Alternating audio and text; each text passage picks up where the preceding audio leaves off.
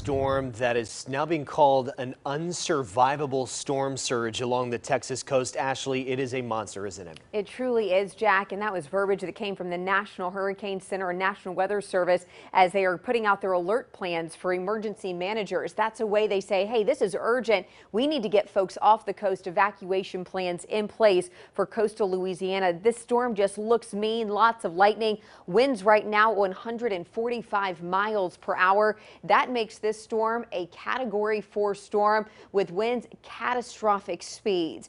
Now we're expecting not only catastrophic wind, but that's also going to create quite the inundation of water inland, upwards of 20 and 30 miles, and we could see 10 to 20 feet high. That's how high the surge could be. 20 feet is over some of these single-story homes along the coast. As we look at our forecast track, Laura is expected to track inland at a Category 4. It will quickly dissipate, but it will carry a lot of rain with it. It's likely going to make landfall late tonight, early tomorrow morning. Then it curves east late Friday and into Saturday. We will stay on the eastern side of this storm. We could have a few outer bands of rain reaching us.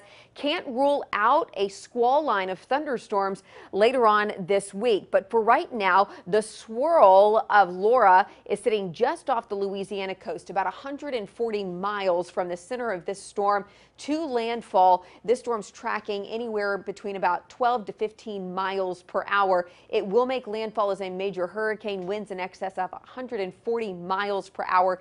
Very damaging, but very minimal impacts to Alabama. Let me show you on your futurecast what we're looking at. There's Laura as it moves inland, but what we'll be tracking Thursday into Friday, watch what happens early Friday morning. Just when you think, okay, this is the end of it, it starts to move back to the east. It's going to grab some of this wet air out of the Gulf, and that will actually reinvigorate the atmosphere just enough to produce some afternoon thunderstorms for us. So we could see a few of those bands of rain in our neck of the woods late Friday afternoon, and this will continue through early Saturday morning potentially. So it's something we'll be tracking very closely later this week. As for tonight, the sky remains clear for us.